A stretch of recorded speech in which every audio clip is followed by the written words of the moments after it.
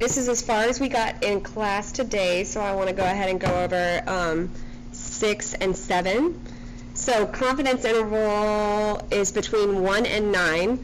So I want you to take a minute and go through the same calculations that we did before and figure out what the point estimate is and what the margin of error is.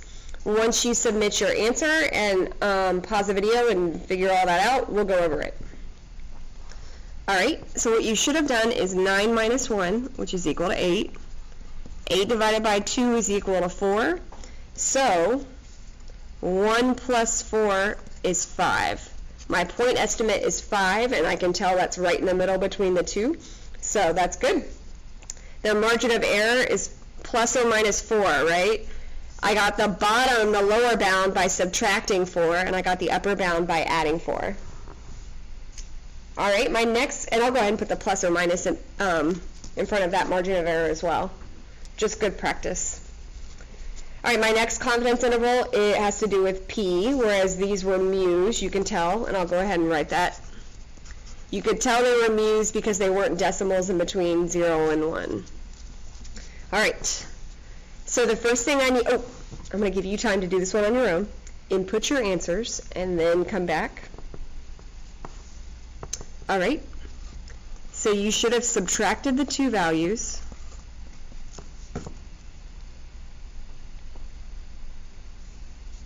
So 0.64 minus 0.5 is going to give me 0.14. Now I need to take that number and divide it by 2.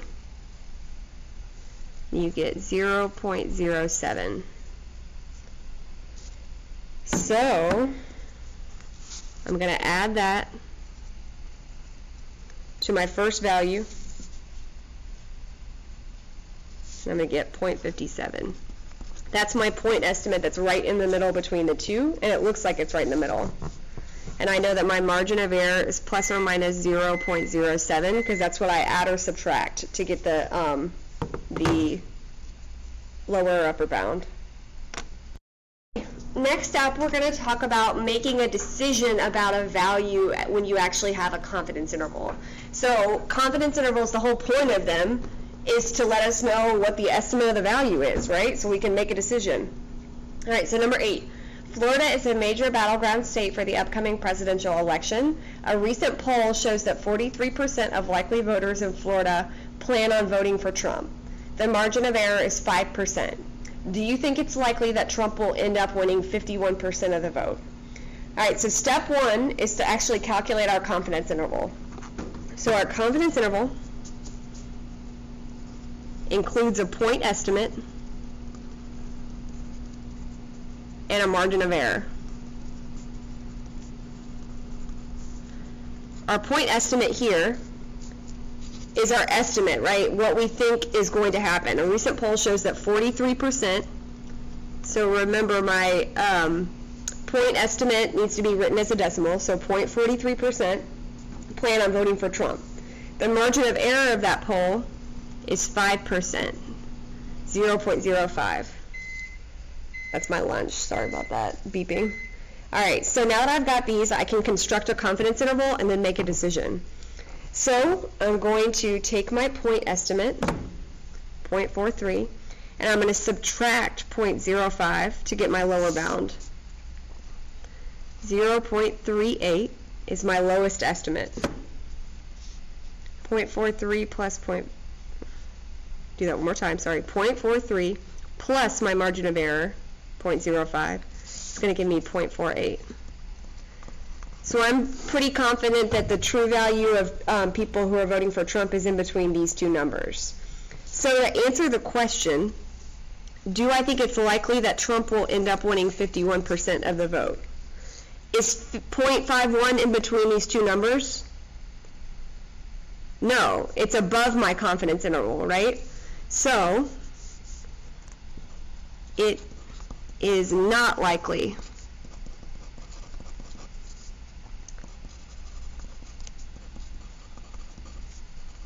that Trump will win 51% of the vote. And I know know that because of my confidence interval, right? I have a point estimate and a margin of error, so I'm pretty confident that the true percentage is going to be between these two numbers, and 51 doesn't fall in there, so it is not likely. All right, number 9.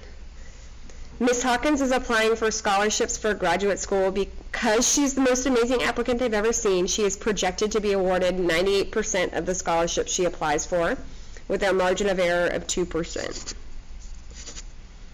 Do you think it's likely she will be awarded 100% of the scholarship she applies for? All right, so let's do the same thing that we did up here. Let's figure out what the point estimate is.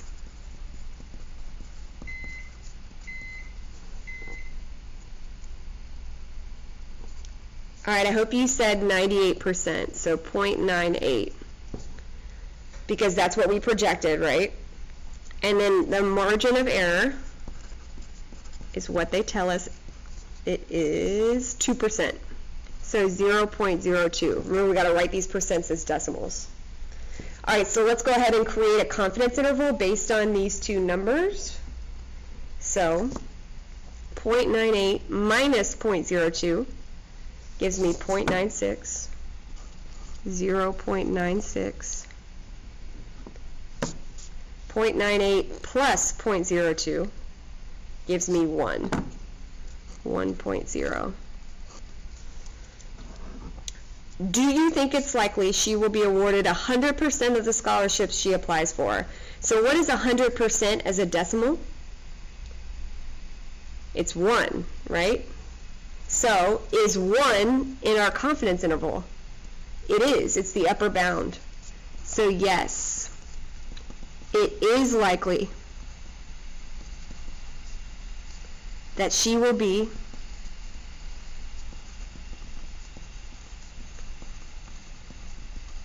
awarded 100%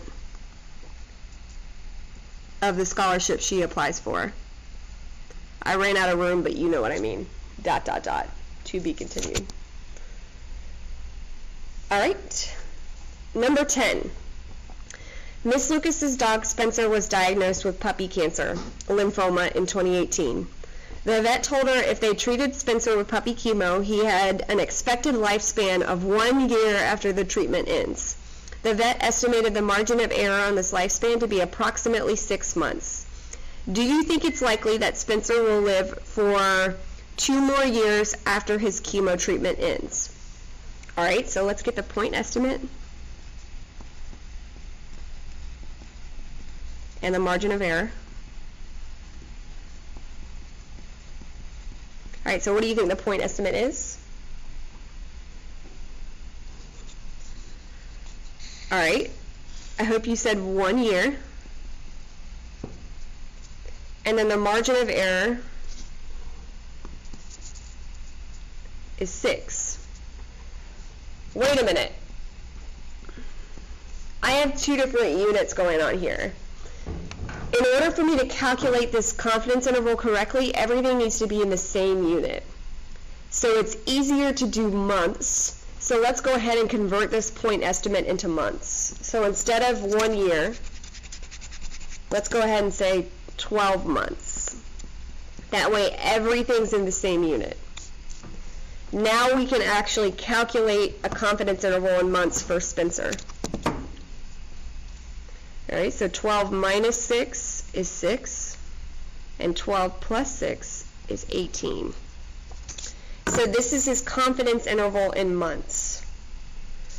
So the question's asking us, do you think it's likely Spencer will live for 2 more years? So 2 years is equal to 24 months. Is 24 within these 2 numbers? No.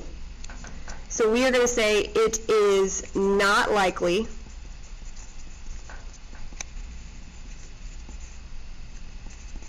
that Spencer will live for 2 more years.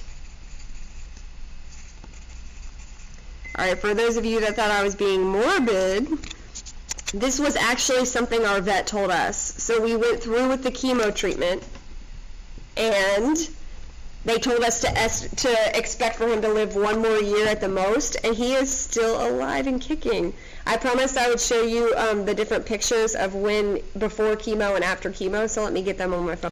So this was Spencer before we did the chemo treatment, so you can tell he's light. Oops. Now this is Spencer after the chemo treatment. So his fur all fell out, and now it changed into a different color, so he's darker. But he's still living, so he beat the odds. So I actually wanted to show you the story because with statistics, we can't say anything for certain. All we can say is what's likely and not likely. The vet told us that it was not likely for Spencer to live for 2 more years, and yet he's still living, right? That's an outlier. So I just wanted to show you that despite having all these calculations and numbers, there are some cases that are just outliers, right? All right, and the last page. Interpreting a confidence level in context. So we haven't really talked about confidence levels yet. We talked about it briefly with the cartoon when we said that Garfield's weatherman was 100% confident because his interval was so wide. All right, so we're going to use the confidence interval in examples 5 through 7 to answer the following. All right, so we have the average daily confirmed COVID-19 deaths in the U.S. We have a confidence level, a confidence interval, and we have a confidence level now. Confidence levels are always in percentages, and they will tell you the confidence level in the problem. So we're going to use this information to write an interpretation. What do these numbers actually mean? Okay, I went ahead and wrote this out while the video camera was paused, so you just didn't see me, my chubby fingers writing. All right, so we are 95% confident that the true average daily COVID-19 deaths in the U.S. is between 764 deaths per day and 1,008 deaths per day. So the interpretation is basically what's, we try and make these numbers make sense to the population. We're trying to tell our story here. So the interpretation piece is key to statistics. We cannot look over it, we cannot overlook it just because it's not math, right? Interpretation is explaining things. You typically think of that as like an ELA skill. It's also a statistical skill. So we said we are 95% confident, I got the 95 right here, that the true average daily COVID-19 deaths in the U.S., I got that from here, is between 764 deaths per day and 1,008 deaths per day. And this is a sentence stem that you can use for the other problems as well. So let's go ahead and try to do number 12 together. So what I want you to do is pause the video and give your best shot at an interpretation, and then come back and we'll do it together. Here is my interpretation. We are 90% confident that the true number of months until a coronavirus vaccine is released to the public is between 1 month and 9 months. So look, you see I included my unit after the number just to give more clarification. On the AP exam, when you're taking the AP test, you get points on the free response questions for context. And what context is words that tell us what the problem is talking about. So this word months would be context, and you would get a context point for that. All right, I want you to go ahead and pause the video and write your interpretation sentence for the last problem. Okay, here's my interpretation. We are 98% confident that the true percentage of colleges in the U.S. that plan on reopening for face-to-face classes is between 50% and 64% of all U.S. colleges. Now, when we're actually talking about an interpretation, we're going to convert the decimal to a percentage so that we can write out our percentage, right? So 0.5 is 50% and 0.64 is 64%. All right. All right, and the last thing I want to do is a brief little graphic organizer on how confidence levels affect the intervals, right?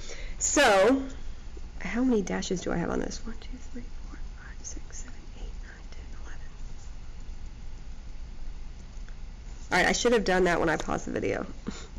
Not let y'all see me count. All right, so typically, you're going to have a 95% confidence level. That's what's used most often, right? So this would be going up to 100%, and this would be going down 90%. All right, so 95% is usually what statisticians use to create a confidence level.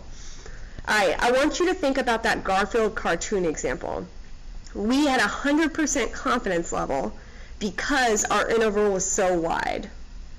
So, as our confidence level increases, our interval gets wider. That's because we can be more confident if our interval includes more numbers, right? We're more likely to guess the number correctly if we have a really wide interval. As our confidence goes down, our interval gets smaller.